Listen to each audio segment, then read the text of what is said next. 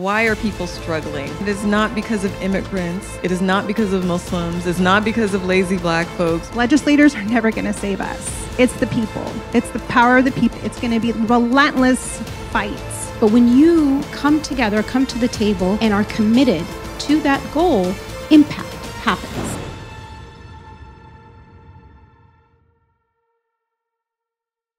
As Rebecca mentioned, today's event is made possible with the generous funding from LA County's LA versus Hate. I am Sue Abedi, and I lead the Hollywood work for the Muslim Public Affairs Council, but the work in entertainment is actually, it's hardly entertainment. It really is about changing the narrative, building authentic voices, and giving opportunities to our storytellers, and also elevating our rich history as Muslims, American Muslims, and global Muslims. And currently, our rich history is actively being erased. So it's vital now more than ever. And for the filmmakers in the room, the storytellers, God bless you. It hasn't been an easy ride for you, and it's going to get harder, but we see you and we appreciate you so much. And the work you're doing is not for the now, it's for the generations who will never know about the work and the heavy lifting you did. So thank you for that. I am so honored to introduce our panelists. Again, the title of this panel one, is Re-Engaged, Strategic Entertainment for Social Transformation. And I don't want to repeat what Rebecca said, but we're going to be talking about the art of powerful narratives and how they impact social change and how they impact perceptions of our communities. We have three amazing, powerful women on stage right here. They have dedicated their lives to social justice. They work behind the scenes. You need to know them, and hopefully during lunch you'll get to know them further. The first is Marguerite Hill, co-founder and executive director of Muslim Anti-Racism Collaborative, Muslim ARC. Raida Hamida, co-founder of Latino Muslim Unity. And Nadia Hassan, senior advisor and political director of Engage California. Your bios are very impressive, and I'm not going to do them justice by reading them, so I want you to take a minute to talk about what you do at your organization and also talk about your body of work before I jump in with questions. And we will start with you, Marguerite, and then we'll go to Raida, and then you, Nadia. Okay? In that order. Hey, assalamu alaikum. Peace be upon you. And I really mean that during this really difficult time. Our hearts are heavy, especially for our Palestinian and Lebanese people within Lebanon and Palestine and here on this. I mean, thank you both for being here and being engaged witnesses and allowing us to show up in whatever capacity that we can. So my background, I am an African-American Muslim woman. There's some things by choice. I chose to be Muslim at 18, been Muslim for over 30 years. Since I was a student, I was in college, and I was a student organizer at the time. So it's just seeing certain things play out time and time again over these generations, and seeing new generations experiencing the continual war and targeting of the Muslim community. In 2014, I helped co-found Muslim Anti-Racism Collaborative as a human rights education organization. It was really inspired by that work that started in the 90s, where the specter of the Rwandan genocide and also the Bosnian genocide. Early on, I had worked with Bosnian refugees, and just hearing stories from folks who were either dealing with authoritarian regimes or spying, dealing with the kind of targeting of our communities. As an African-American Muslim, I wanted to understand race and racism. So my background, I went to graduate school and studied race in Muslim majority countries, so pre-modern Islam in the Middle East, but also Islamic Africa. And then my other area of research was on racial identities in the Muslim world. So specifically, like I did field work in Morocco, Egypt, and Kuwait. And I brought that kind of understanding, whether of the kafala system, but also, and the tensions between our communities to bear, because I found that for us to address Islamophobia, it was absolutely imperative that we built stronger lines of solidarity. And one was really coming to terms that our national advocacy organizations really needed to have a racial justice framework, but also be more inclusive and be sure to incorporate and uplift the stories of African-American Muslims, of the African diaspora, that was essential in understanding the fulcrum of white supremacy, which affects all of us, right? So that's a little bit about our background, my background, but I want to cede the floor. Thank you. Assalamu alaikum. I'm very proud to be a friend of hers and an ally. We've worked together before, and I hosted a women's summit in Orange County, and she was one of our speakers, and everyone loved her so much for sharing the Black Muslim perspective. So thank you, Marjorie, for all your work. My name is Raida Hamida. I was actually born in Burbank, California, so I'm a California girl.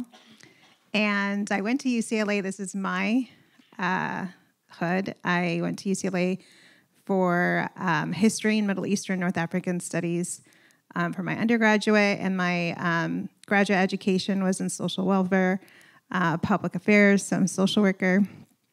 And I started doing this work much because of the lack of belonging that I felt when we moved to Orange County. I grew up in LA until 11, and then I moved to Orange County, and there was just me being the only Arab in the room all the time. And every time I would tell someone I was Palestinian, they're like, "Oh, Pakistani," I know that, It was really hard. I mean, I think people knew what Jordan was, so I started saying like, "Oh, I'm from Palestine, the country next to Jordan." And, "Oh yeah, Michael Jordan, yeah." Like, it was just never gonna connect with them. And so I think one of the things that I wanted to do in Orange County was really create a space that we felt connected. And for years, even in elementary school, I struggled identifying as Palestinian because a lot of times I would be discriminated if I did throughout high school, especially during the Gulf War. So my parents had my name as Rita, R-I-D-A, instead of Raida. So it was really hard because they would call me every single year for like 13 elementary years. It'd be like, "Rita Hamida," and I'd be like, "Oh, that's so funny, Rita Hamida." And I'd be like, "It's Raida." But my parents did that so that I could assimilate. And unfortunately, I didn't like that part. I always pushed back. I always wanted to be who I was. And proud of being Palestinian, proud of being Arab, proud of being Muslim. And I started a movement in Orange County in 2017, which was because of the Muslim ban and because of the mass deportation at the border. I have a background in history, but my parents also, my dad immigrated to Peru, and I spoke Spanish. My grandmother's actually Cuban, so I really wanted to build a lot of the bridges between Latinos and Muslims. During that time, there were anti-Muslim, anti-Latino policies, and rhetoric, but also unconstitutional policies. And so I started a movement called Taco Trucks at every mosque when there was this fear of having a taco truck at every corner. And Marcos Gutierrez was the founder of Latinos for Trump that said, "If you're not careful, there's going to be a taco truck at every corner." And I was like, "That's awesome. Let's put that in every mosque," another fearing place. And there was a lot of fear around mosques during the time. They were really not spaces that people were familiar with. It would be in the middle of Little Saigon, for example, Islamic Society of Orange County, in the middle of a Vietnamese-centered area, or the Santa Ana Mosque in the middle of an 80% Latino area. But people did not want to engage. And so I said, well, they don't want to engage with taco trucks and they don't want to engage with mouths. Let's bring those two together. And our first event, there was 400 people, and they got to know one another, broke tortilla, and really learned about our similarities. I study history here from 7/11 of 1492 in Spain. So I brought that history back to life in our shared culture, our shared food. And our second event at the Islamic Society of Orange County brought 3,500 people. And then we did Isla LA, another 800 people. And then we became statewide, where we went to Sacramento, Santa Clara, San Diego, even Rosarito. And during that time, we were able to get 40,000 people to register to vote. We were able to mobilize people to get vaccinated. 12,000 people got vaccinated through taco trucks at every mosque. And, the work continues right now with what's happening in Gaza. And we were able to get 13 resolutions passed for a ceasefire. Assalamu alaikum.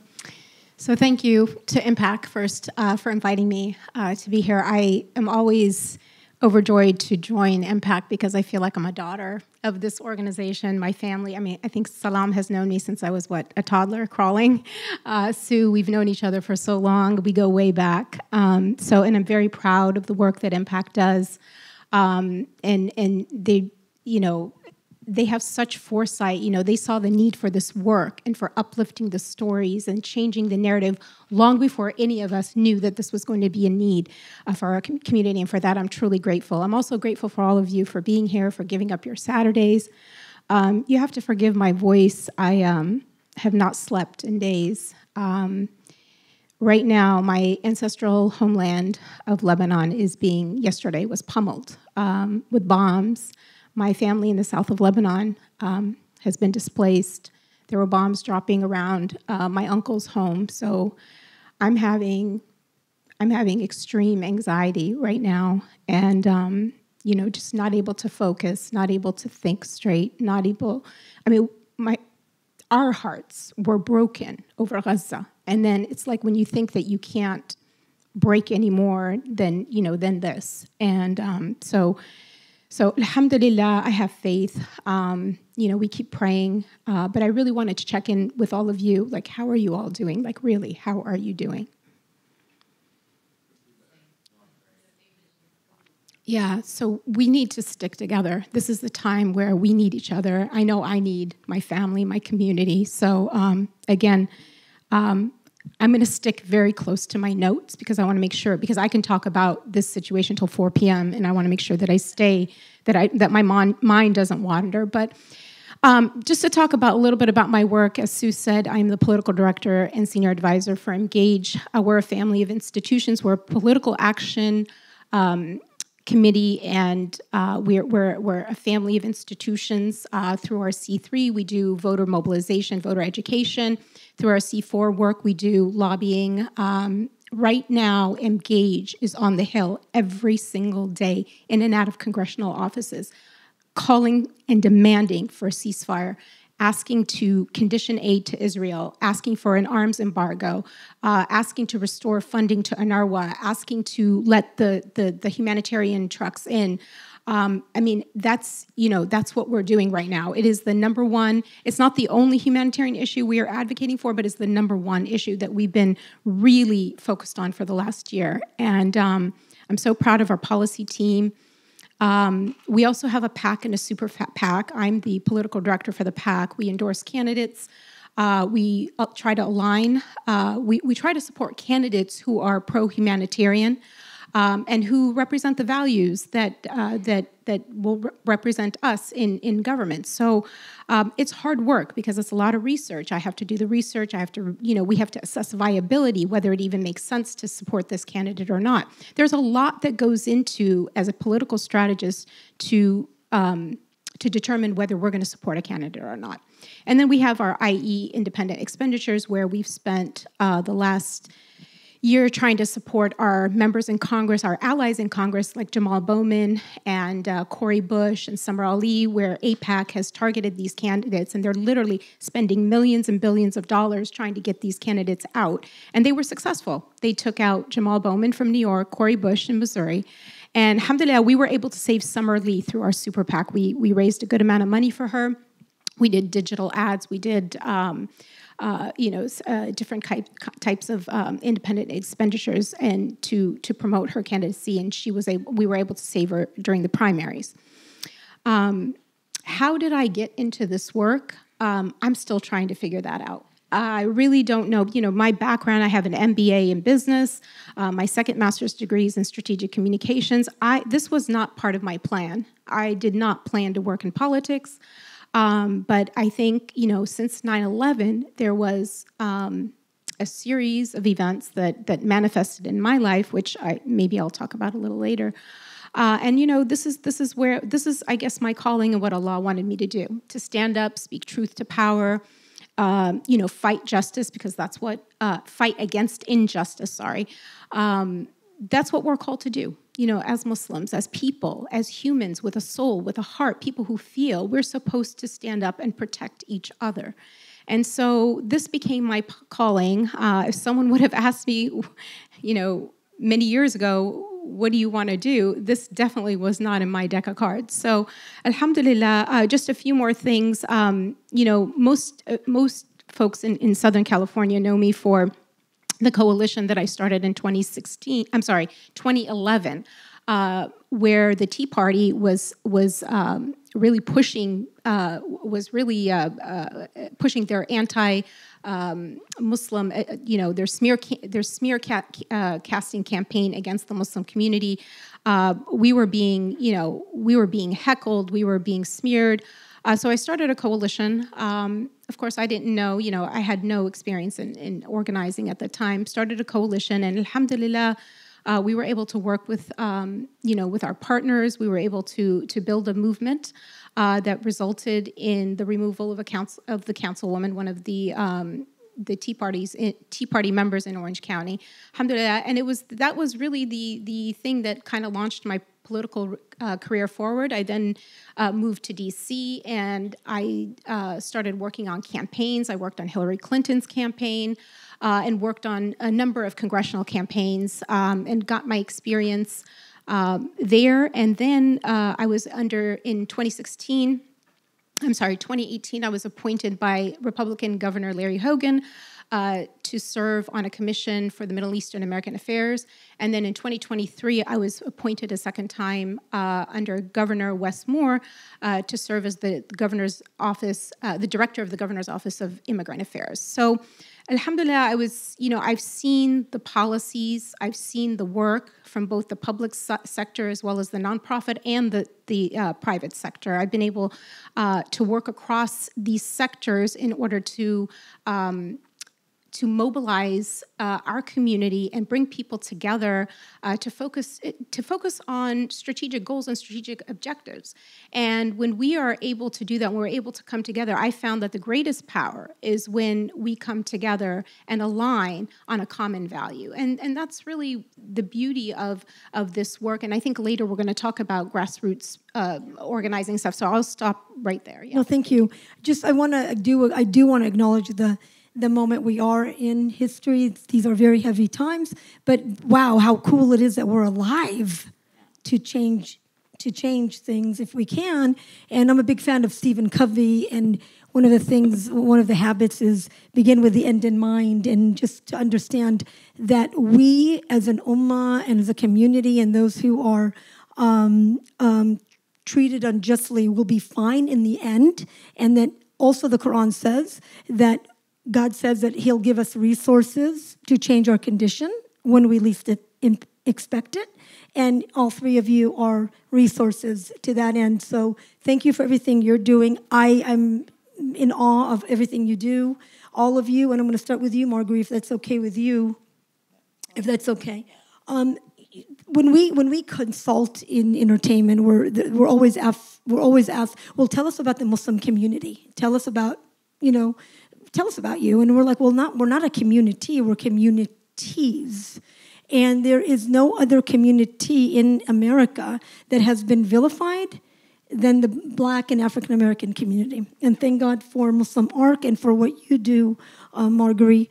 And so at Muslim ARC, can you provide examples of the education that you do? Because you have a whole curriculum, from what I understand, and how you have successfully changed public perceptions through that education. And how, if you may, can you, just one more question, I hope you remember, and how do you measure that?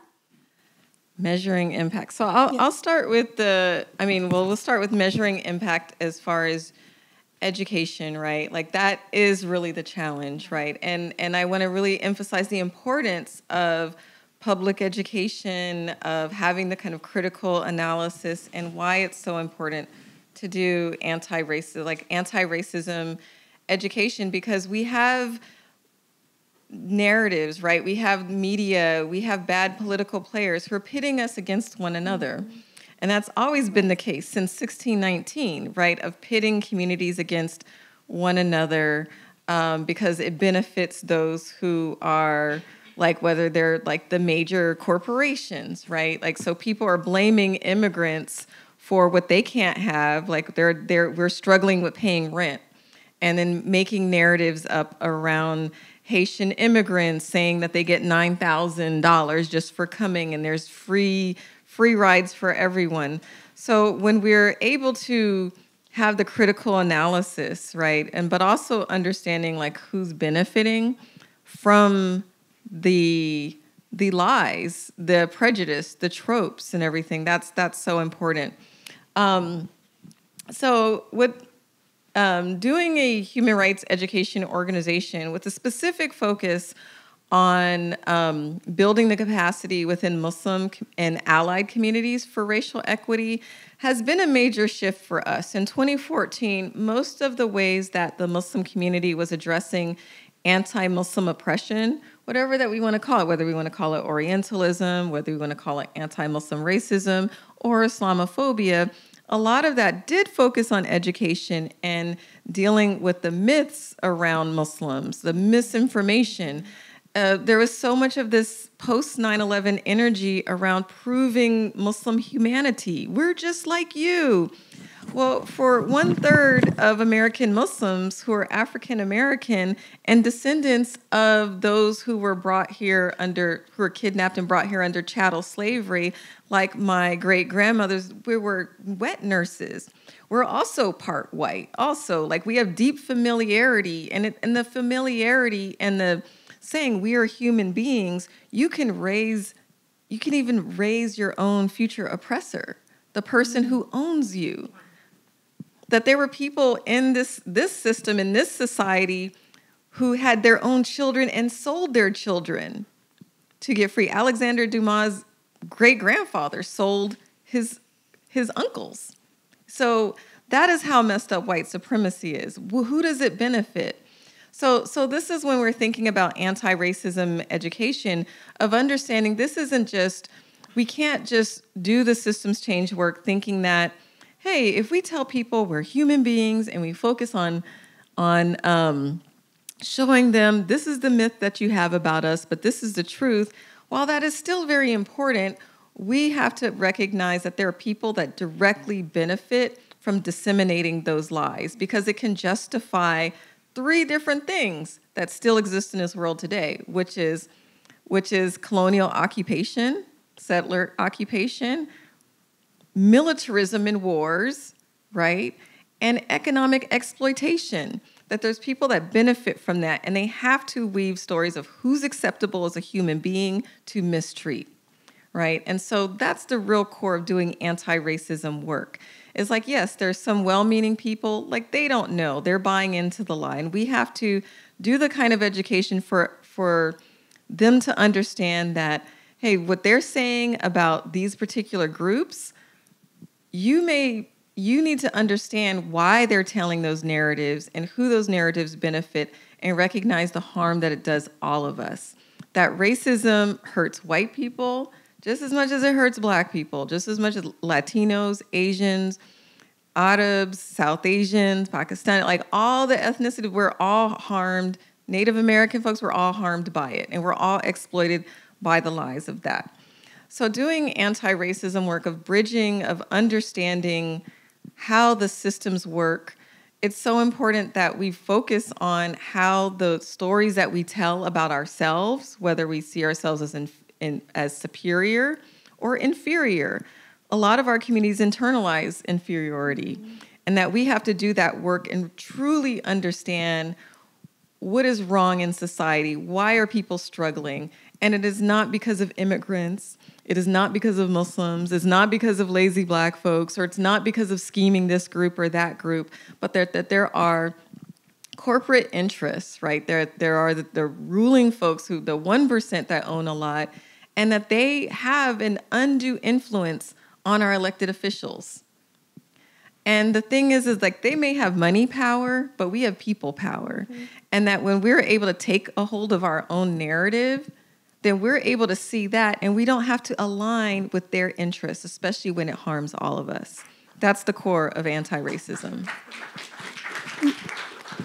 Can you talk a little bit about how, just some curriculum information that you have, and then how do you measure impact? Like how is it that you do measure that? Yeah, okay, that's good. So one of the things that we found was like a common narrative that in 2014, what we saw across the news was one of making Muslims into a monolith, this kind of brown monolith, but also really focusing on two countries in particular as representative of now 2 billion Muslims, which is like either Iran or Saudi Arabia, as representative of all of us, right? And not to say that they don't, like, there's so much diversity in both of those countries with their beautiful people and everything. Love it. Want to go there, especially, to both places.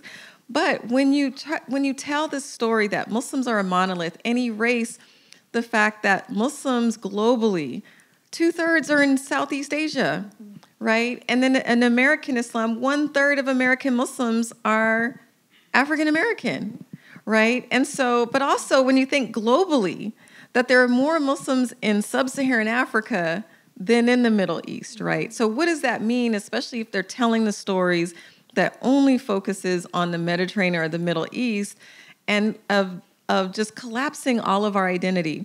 So when we launched Being Black and Muslim, which uplifted the narratives of Black Muslims, that helped us shift the narrative of really highlighting the importance of who American Muslims were. Now, what that did was not erase Arab Muslims, South Asian Muslims, but what it did do was counter the narrative that Muslims are a foreign threat, that Muslims have always been here, even before there was a country.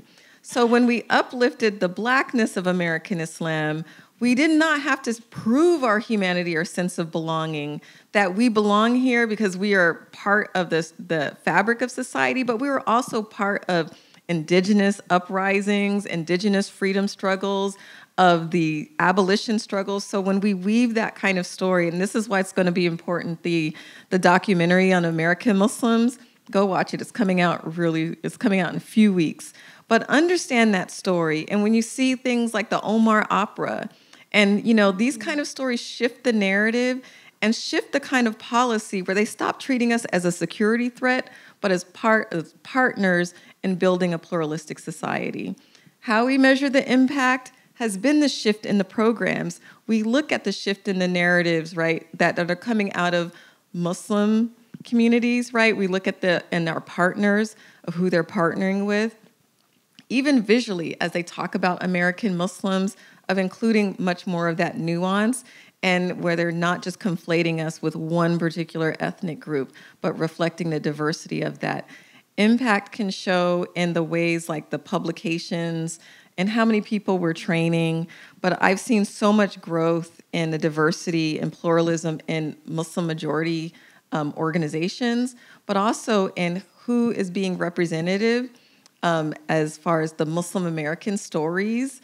And so we're kind of measuring that, but then there's a lot of intangibles that we're still enjoying and benefiting from over the past 10 years. Thank you. Thank you so much. And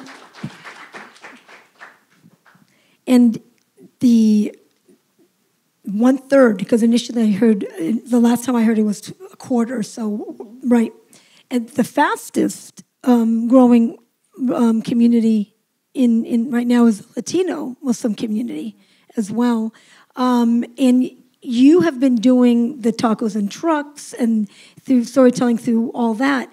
Can you talk about your grassroots storytelling with the community and the impact you've made and how you measure success, and also include the freeway sign, which you didn't in your introduction, by the way, which, by the way, is, when you talk about storytelling, a lot of times it's also subliminal, where you're not necessarily reading something or watching something, but a sign can, just kind of get, something on a sign, a billboard will be ingrained in your mind. So can you talk a bit about your grassroots effort in changing perceptions for the community? I actually first went to Vermont Mosque, and I call it Vermont Mosque, but it's the Islamic Society of Southern California. And Dr. Mohammed Hathout was one of my mentors. I was only 7. I was super young at that time, but I didn't realize the magnitude of having him as a mentor at that age.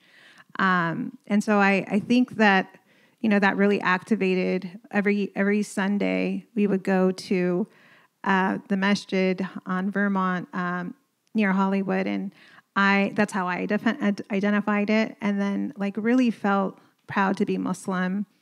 And then we'd always pass by, because we lived in Monterey Park, we passed by King Taco, which was really a big deal at that time. It was the only staple taco place that wasn't Taco Bell or Del Taco, is King Taco. And my parents would take us there after the masjid every single Sunday. And those little things, started to plant seeds of a movement I didn't know, but they were just a culmination of things. And so one of the things my parents did, even though they lived in Monterey Park, was that my dad had a business in the city shopping center in Orange, and he'd have to drive every single day about 45 minutes to that area. And while we would spend our Sunday, in his business, he would also make us go to El Taibat, which was a market in Little Arabia, now known as Little Arabia. But at the time, it was in the 80s, it was the only market, Arab market, where you could buy halal meat, which halal means permissible in Arabic, and the meat is prepared in adherence to Islamic law. And that was another imprint on me, because I would be hey, I'm Muslim because I went to the masjid. That's how I identified. And then I love tacos because my parents took me to King Taco. And then I would also go to shop at El Taibat, and I remember stealing little Turkish delights from these big boxes, and my face would be all powdery, and the owner, my uncle Kharaki, would always say, "You're still stealing? You're still stealing?" And I'd be like, "Yeah." Years later, I went to, my parents moved to Orange County. I went to the Islamic Society of Orange County, or actually Orange County, so ISOC, and which is, again, the second largest mosque in Southern California. And I started the student council at Orange Crescent School at 12 years old, 13, started the first yearbook. So these were little things. And then the driver that used to pick us up from our home was Ahmed Alam, and he was a developer in Little Arabia. Nobody knew that at the time. I was 12 years old. We'd drive in his truck, all 6 of us at the time, and then his 3 kids, and he'd drive us to Orange Crescent. My parents live in Anaheim Hills. He lived in Yorba Linda. And he would pass by every single day. He'd take us through the 91 and then exit on Berkhurst and make us go this long way to Orange Crescent. I'm like, Amo, why are we taking this long way? He'd be like, because I have a vision. See that land over there? I'm going to build a whole shopping center. It's going to be Arab Town. And I was like, okay. And again, another imprint. And just years later, fast forward, I started working at Access California Services as a social worker. and I met up with some activists, and we were all talking about designating Little Arabia because at the time there was only 2 businesses. It was El Taibat and Kareem's in 1996, and then fast forward 10, 15 years later, like there were 70 businesses. And as a social worker, I did all the dirty work. I did all like the 5150s, domestic violence, child welfare issues. But I said, no, I want to do something now that really uplifts our community. And I started this grassroots movement with 3 or 4 activists to really advocate for designation for Little Arabia. While doing that, we were doing a lot of voter engagement because people started to identify, elected officials started to identify with Little Arabia and say, hey, this is an economic powerhouse. Like, we want your endorsement. We want to be, please put our posters on your windows. And so we would go with the electeds or with the candidates to the businesses. And eventually we'd ask also, hey, we want you to vote in support of a designation. It took years. I mean, it was like 26 council members we went through.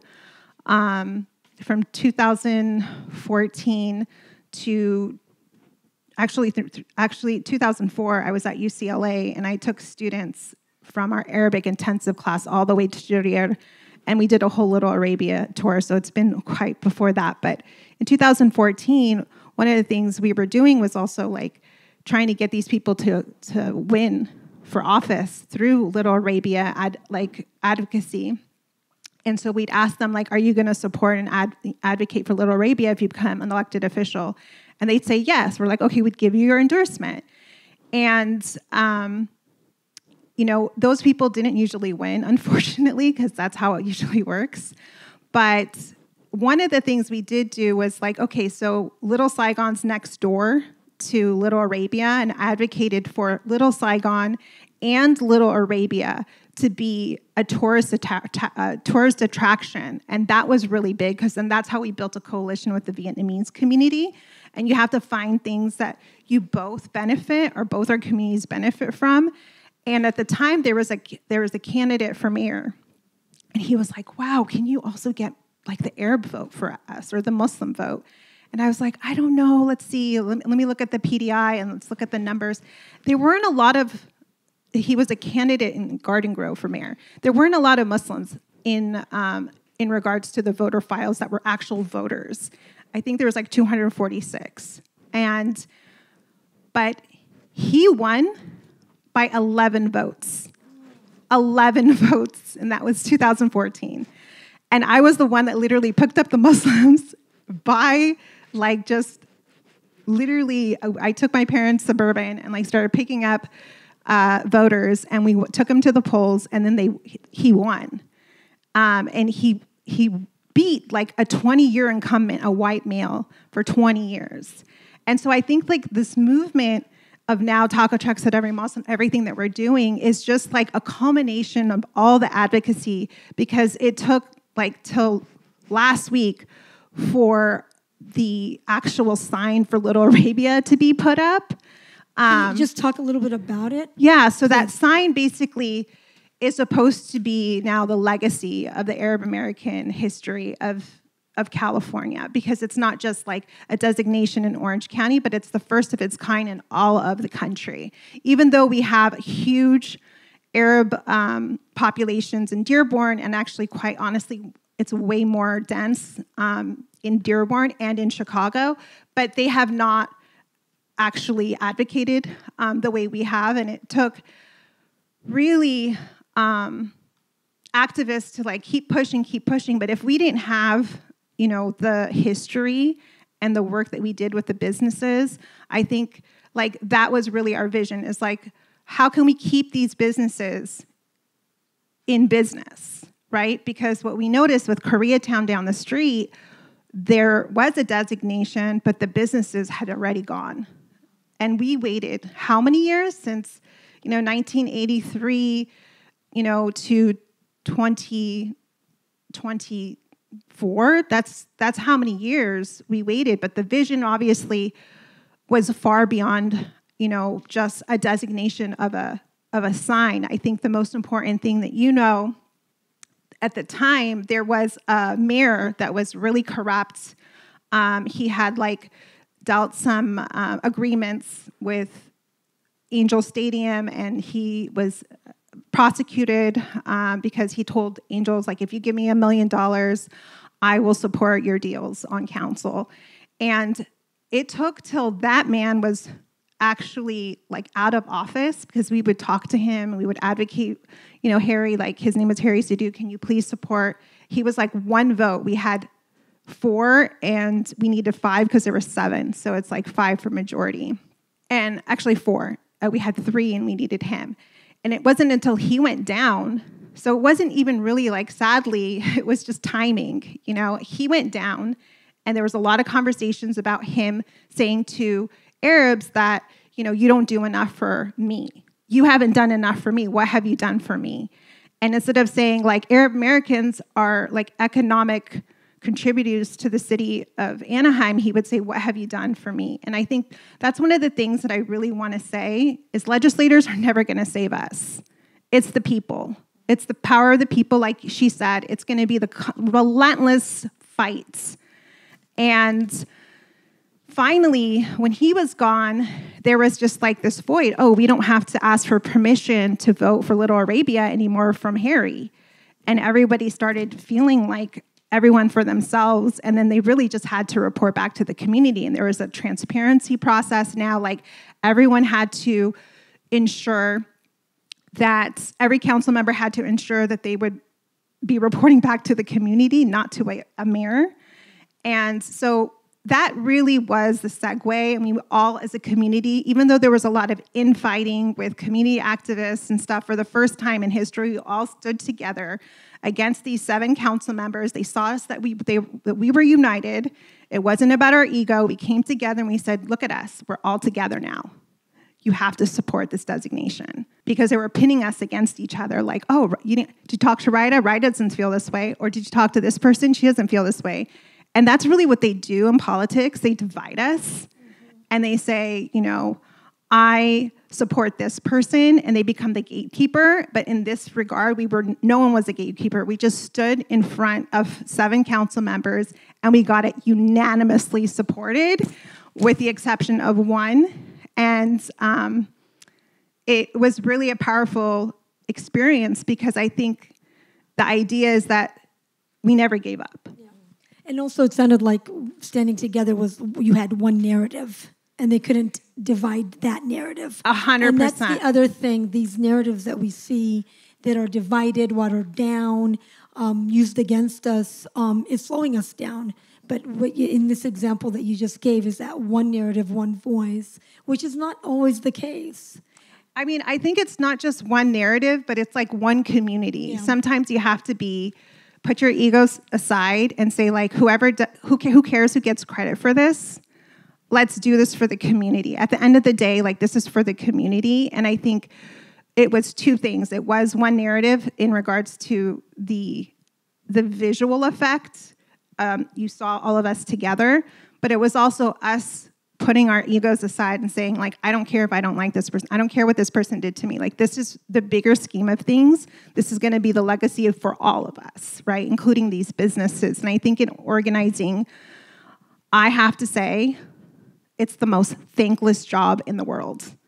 If anybody wants to go to community organizing, you really have to have thick skin. You cannot care to be liked. Because we have a saying, you never have best friends, you have best interests, right? So one day, your friend could be your enemy, and your interests will still be the same. And you'll find the most unlikeliest people support you, and you're okay, well, this is a complete stranger, but hey, we're on the same page. So I think that's really what's important, is just putting the community first. Yeah, and I just want to, because I do want to get to Nadja, what is now moving forward, what is this going to do for the generations? What the work that you're doing now, what is it going to do for the generations, including that sign? And I keep harping on this sign because I grew up in America. I'm an immigrant to the country. And had I seen a sign like that when I was 8 or 9 or going to Sunday school, which I hated, it would have meant like a morale boost, and the story would have been different in my head. So can you talk a little bit about how a sign on a freeway is changing perceptions, not just for our community, but for others? I mean, it definitely humanized the Arab American community, and it's the highest, and it was perfect timing again, because 400% increase in hate crimes within the Arab and Muslim community, according to CARE.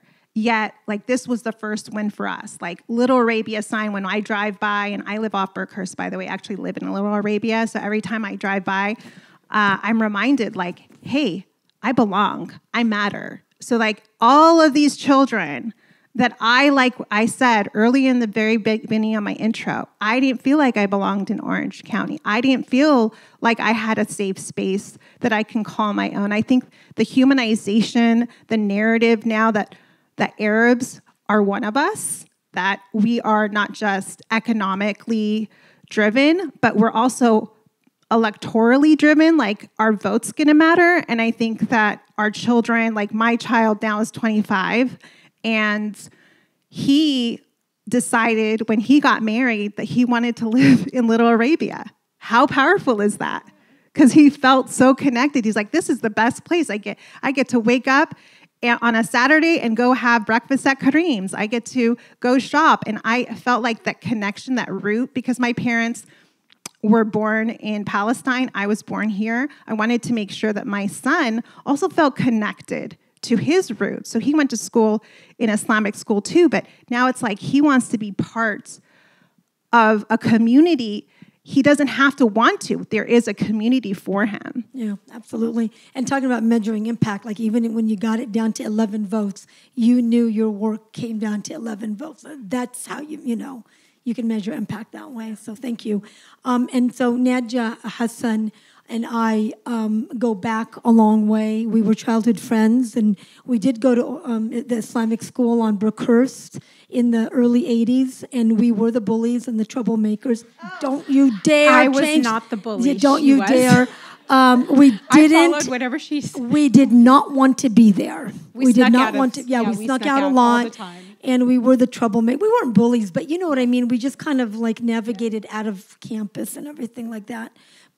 If I can't say, Go ahead, but I want to ask you the question because I want to give you your time. I just want to remember Dr. Maher Hathout and the doctor, actually both Dr. Hathouts, because they were so instrumental in everybody that I know, everybody that I've met in this work, across the country, who went to the Vermont Masjid, and we do call that the Vermont Masjid, they had left such a profound impact on their lives. Every person that I know has gone, that has attended, has been in their presence, attended the Sunday schools, attended the ski trips, attended the retreat. I mean, they made being Muslim fun. We wanted to go to the masjid, and that wasn't the case with all mosques. I mean, unfortunately, I'm not trying to. I didn't get that because I went to Orange County, and so but I did have the benefit and the honor of working with him. So you're right. Yeah, just amazing impact. But go ahead. I wanted to. I want to just dial back the whole bullying thing. We only bullied people when they told us something was haram. And then we just kind of pushed back on that whole haram thing. And that was the only time we really bullied. We weren't really mean. No, we were just outspoken. We were outspoken. We were outspoken, that's all. So, we still are. Yeah. And Ned... A clarification. But no, I mean, that whole thing, and I just wanted to just say, about the halal store, just one correction. My family and my mom and dad started Tariq's, a halal food place, in very early in Fountain Valley. And every weekend we'd go and help them, and I have to say it sucked. It was the worst thing. But it was part of me witnessing how I'm perceived and looked at and otherized, and it helped me now, and it has. But I just want to say I lived that life, the halal food life. I mean, I actually made a living out of it. I mean, because I honestly never thought halal would be something that would be like a teaching, educational piece. Absolutely. But now, when I go to, I did a tour of Little Arabia yesterday with LA Taco, which is a news reporting agency, and I took them through Little Arabia. Then I stopped by at Islamic Society of Orange County. I was like, oh, there's the taco superhero. I'm like, I'm not like the taco lady. Please, I do not want to be known as the taco, like the halal taco lady. But literally, they wrote on the New Yorker that I was trying to make the halal taco the new kosher hot dog. So that was pretty awesome. And I think we need to make that. Absolutely. So that it's not just a sign, right? It's the food to humanize all of us, to make us feel connected and to be proud. Absolutely. And honestly, it works and it's subliminal. Like, I can only eat kosher hot dogs because they answer to a higher authority. So tell me that storytelling is not powerful. Awesome. Tell me, it really... How powerful are these stories? Yeah. How many people, like, I mean, growing up, right, like knowing like the importance of stories that reach us, that affirm our identities, but just even knowing like your family, like you were part of getting the halal food, like that story needs to be told. So whoever's the directors, we need those short films. We need those short things because it's life affirming, but also my daughter can appreciate. She needs to learn to appreciate what she has. Absolutely. Right now. And no matter how much they, whoever they are, hate us or want to hurt us, they still line up at the halal carts in New York.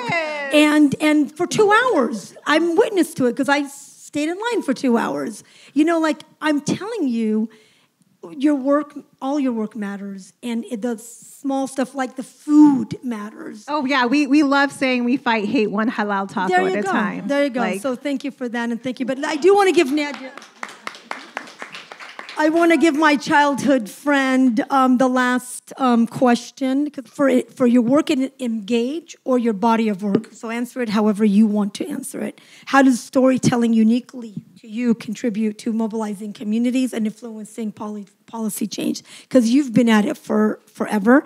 And how do you impact change and change? Because we do have to talk about impact, because we have to talk on the return on investment of our time and our money and all that. We have to work smarter, not harder. So how do you do that? Okay, so I feel like I've made a career out of this. Really, just trying to figure out what the best strategies are in terms of changing the narrative, pushing back against hate, Islamophobia, has been I've dedicated my life's career to doing it, and really it's by trial and error. I had mentioned that in 2011, we started the coalition, which both of my sisters spoke to in terms of the power of the people. And when people come together around a single common goal, it doesn't matter how different we were. I mean, we were working across the aisle with Republicans and Democrats, and even the Army people came out to support the movement because it really was about no hate. We were not going to tolerate hate in Orange County. And so when there is a goal, when there is a strategic objective, and the community agrees to put whatever, all their differences aside, it doesn't matter what faction of Islam you come from. It doesn't matter what your ethnicity is. It doesn't matter what language you speak or even what religion you are. But when you come together, come to the table, and are committed to that goal, impact happens. Change happens. And does anybody remember, not only in 2011, 12, and 13, I mean, I was at it for like 3-4 years, but after 2013, starting actually 2014, does anybody remember what happened to the Orange Curtain? Because we were standing up to the Orange County was very conservative. Very conservative. And that Orange Curtain... Everything was haram. Everything was haram. Everything was haram, exactly, just like we saw it at Islamic school. And so, we were dealing with the alt-right, who didn't like us, who hated... But it wasn't that they only didn't like us. They didn't like blacks. They didn't like Latinos. They didn't like, disabled people. There's a whole slew of black and brown and marginalized communities that they were spewing hate against. So does anybody remember... Is anybody from Orange County? Does anybody remember what happened after 2014 to the Orange Curtain? slowly but surely, one by one, the congressional districts started flipping from red to blue. And then we started seeing that blue wave. And that was a result of the community mobilizing and community organizing. But we had to stay committed to that. The problem is, and I'm gonna bring this to, for those of us who do work in politics, it's very lonely. It's a very lonely path. Every 4 years, mashallah, the community comes out and, they participate in the election wars and the candidates, and everyone in divisive politics and, we should support so-and-so and we should not support so-and-so and it's haram. And I'm even seeing spiritual manipulation, religious manipulation used in this cycle, in this election cycle, 2024, where they're saying, if you vote for this candidate, it's haram, you're going to burn in hell. And I'm like, really? Wow. I didn't realize that was a religious edit. So this is what is happening. But then what happens on years 1, 2, and 3? Where are we? I don't see anybody. It's a very lonely space. It's a very lonely space. And you know what? Our cousins do such a great job of organizing their community. The other day, I was watching an interview for Congressman Thomas Massey, the Kentucky congressman, who said every Congress member in Congress has an APAC babysitter. And that struck me. I was like, really? I was like, why don't we have an Arab or Muslim babysitter? Why doesn't every congressman, congresswoman, and Senate member have an Arab or Muslim babysitter? Why do we have to wait until there is a genocide unfolding under our eyes to realize how much of a disadvantage we are at? And so, in the work, alhamdulillah, I have been able to work as an organizer, and I'll say not all the candidates I've worked for, I agreed and aligned with their policies. It's a very difficult path, but the most important thing when it comes to political strategy is understanding that the path that you take is the one that's going to yield you the best political outcome for your people and for your community. And right now, we are sitting in an impossible moment where some of our communities are like, some of our Muslim brothers and sisters, they're like, well, we're just going to vote for Trump because, we can't support the Dems right now. And we're going to vote for third party and we're going to vote for whatever. And like I said, there's been a lot of religious manipulation around that. And it's not that any one group is right or wrong. It's that we haven't learned how to come together and strategize and develop strategies and be effective. Again, I'll say this again, our cousins are very good at this. They know how to work together, strategize to achieve a particular or specific or desired outcome. We haven't learned to do that yet. We're not even a voter bloc yet. Candidates don't take us seriously because we haven't organized and mobilized enough so that, and they kind of come around every 4 years for our votes and for our money. But then when we need them to move the needle on specific policies, they don't take us seriously. You know why? Because we don't take each other seriously yet. What we've done at Engage is we have a national voter database of Muslims, okay? We can go into our database and this is why we're very effective at our organizing efforts, because we can go in to any district, any congressional district, even right down to the local districts, and we can pull up the names, addresses, phone numbers of the Muslims that live in that district. Actually, recently, under Omar Ricci, I don't know if he's here or if you guys know him, but he reached out to me and asked me to participate in the LA Ceasefire Coalition. And what Engage did for that coalition is we paid to text every single Muslim constituent in districts 2, 3, and 8. And we did a call to action to let them know they need to reach out to their representatives and let them know they need to sign on to that Los Angeles ceasefire. So we paid for that. And these are just some of the tools that we have where we're able to use data to impact elections, real data, across the country. Our focus now for the 2024 election is on the swing states. We have 7 state chapters, and we primarily work in swing states, but we operate in 14, actually now in Nevada, 15 states across the country, and we're growing, and our team is growing. So, but that's how we've been able to impact elections, and that's how we are pushing policies, because when we go in to speak to the candidates and we go speak to the elected officials, we tell them, hey, listen, I'm doing this right now in 2 congressional districts in Orange County, where I'm telling them in District 47, hey, you have 12,000 constituents who live in your district. If you don't come out and make a statement on the ceasefire, I'm going to make sure, and we are going to make sure as a community, as a collective, that we don't vote for you. So this is how we're getting their attention, by the data, by the numbers, and by the power of our community. Thank you. Nadia. Thank you, and thank you. And thank you all. Future generations are standing on your shoulders.